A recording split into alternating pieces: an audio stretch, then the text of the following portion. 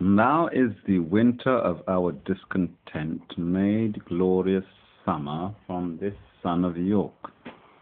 And all the clouds that lowered upon our house in the deep bosom of the ocean buried.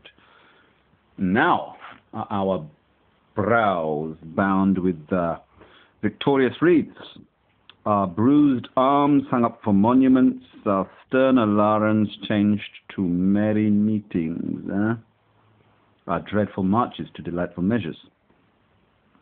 Grim-visaged war hath smoothed his wrinkled front, and now, instead of mounting barbed steeds to fright the souls of fearful adversaries, he capers nimbly in a lady's chamber to the lascivious pleasing of a lute.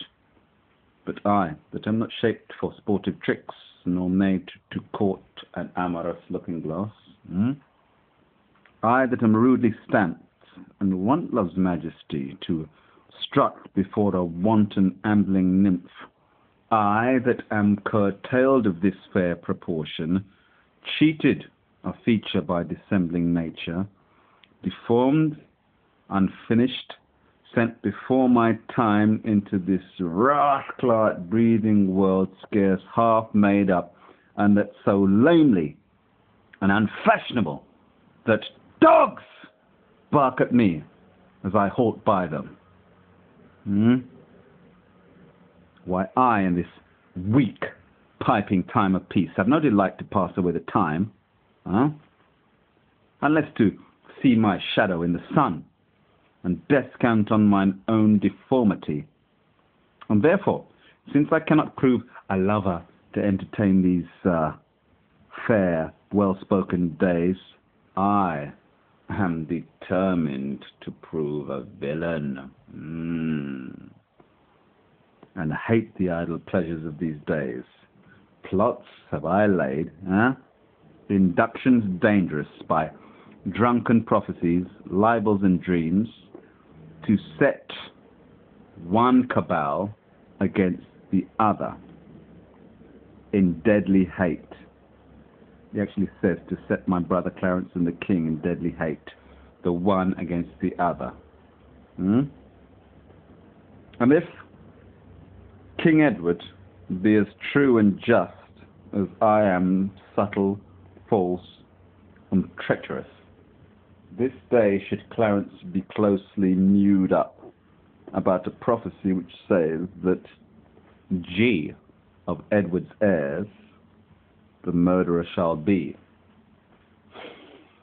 Dive thoughts deep down into my soul.